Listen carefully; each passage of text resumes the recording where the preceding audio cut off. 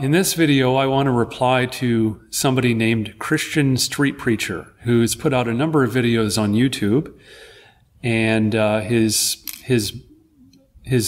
modus operandi seems to be to set up a straw man by selectively editing comments of people he argues with on the street, and then editing them even further, and then in order to prove that he's right about Christianity. Well, my reply is based on the Christian faith. It's based on the theology of somebody named Reverend Andrew Lindsay, who's written about 20 books on a theme called Christian animal rights. And essentially what I'm trying to demonstrate here is that there's more than one way to interpret the Bible. And there's a way that is quite a correct way, I believe, which is that it promotes animal rights and ethical veganism. Andrew Lindsay is not the only animal rights theologian, but he's probably the best known one. What he says, for example, is that animals are created by God, and it would be a sin to harm them and eat them, because we have a moral choice to do that or not. And we have a moral choice at this time in history that is especially important because eating animals that come from factory farms causes global warming, and it's the number one cause of water waste in the world. So if you're concerned about the world, about protecting creation, God's creation, then you won't eat animals. It's the single best thing you can do to protect creation. Because in Genesis, it says, basically, this interpretation of Genesis is that we have to be good stewards of the world, of the earth, and not to desecrate it and destroy it for our own purposes. Adam and Eve were given this task, and they failed. And the fall of man and sin are basically their failure to take care of the Garden of Eden. Lindsay says there's a blessing in creation, and we share in this blessing, which is our existence with the other animals of this earth. And we have a moral responsibility to them because of that. I like this verse, Matthew 25:40. It says, "Inasmuch as if you do this to the least of mine, you do it to me. If you harm an animal, who is certainly the most least and most vulnerable creature on this earth, then you're harming God, because God created the animals. If you are helping an animal, it's like you're helping God." There's an issue of social justice. In the Bible, in the Old Testament, one of the Jewish values is social justice. And there's a covenant between God and community and God and the individual. And that covenant needs to extend as well. The community, we need to understand that the community is not just the community of other Jews. Obviously, the New Testament has opened that up.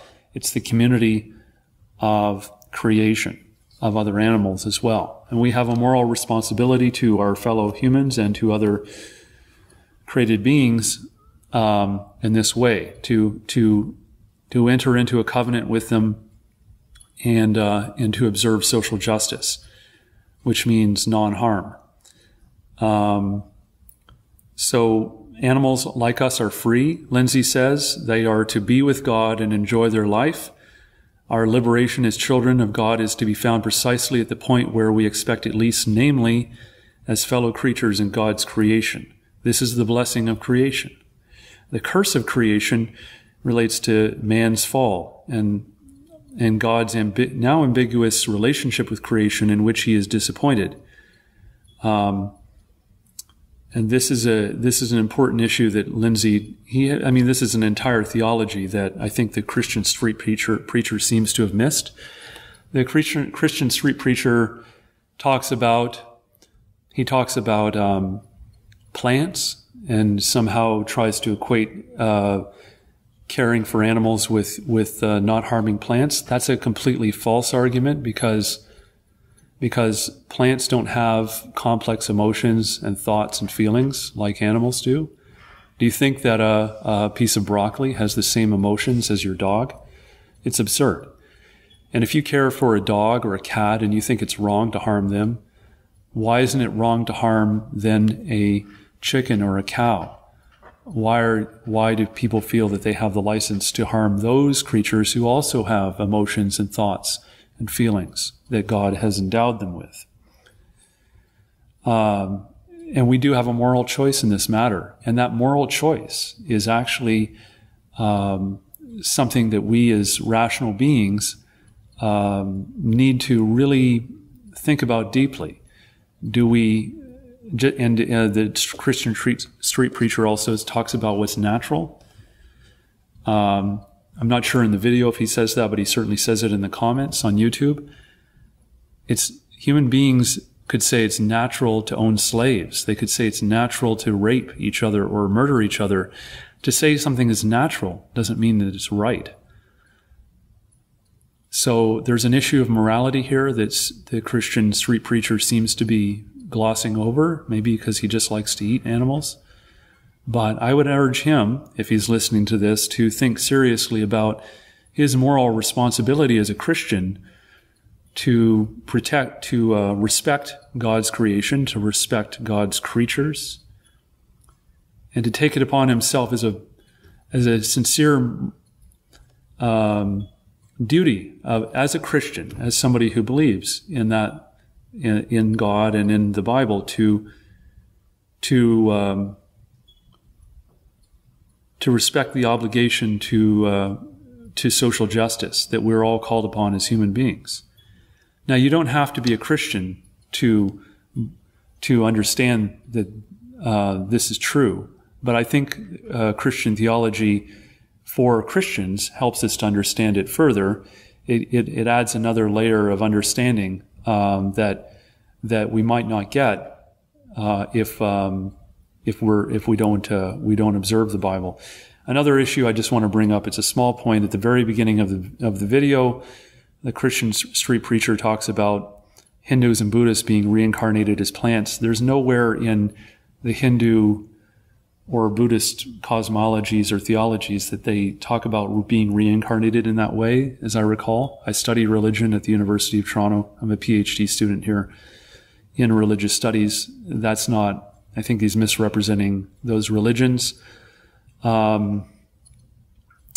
It's interesting to see sort of like a preacher go out and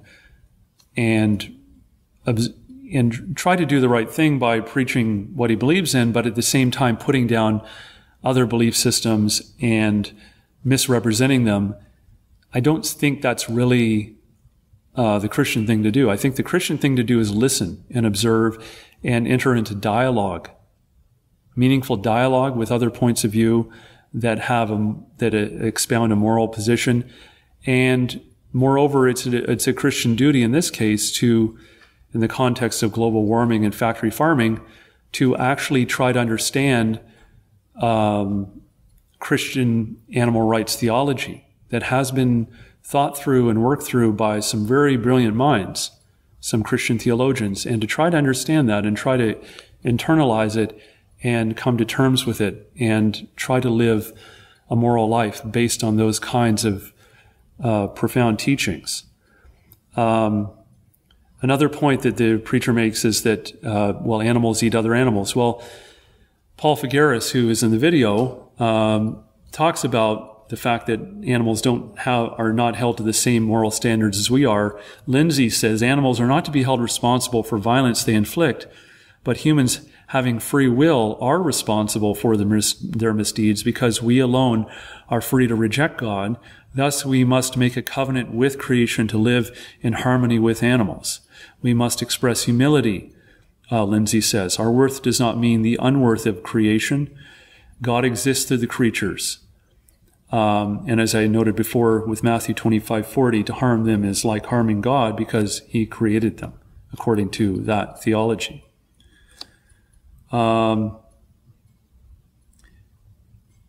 So the Bible can be interpreted wrongly. That is to say, it can be interpreted to justify great harm and violence, and it has been throughout its whole history.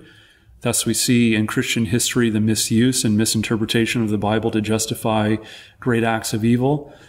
When you're saying that the Bible can be interpreted to justify harm to animals, that's just yet another example of the gross misinterpretation of the Bible to justify great harm, when in fact it can, if it's properly understood, then it can be used to enlarge our sense of compassion for other creatures and to live a more moral and more meaningful life in harmony with creation. That's what I had to share today. Thank you.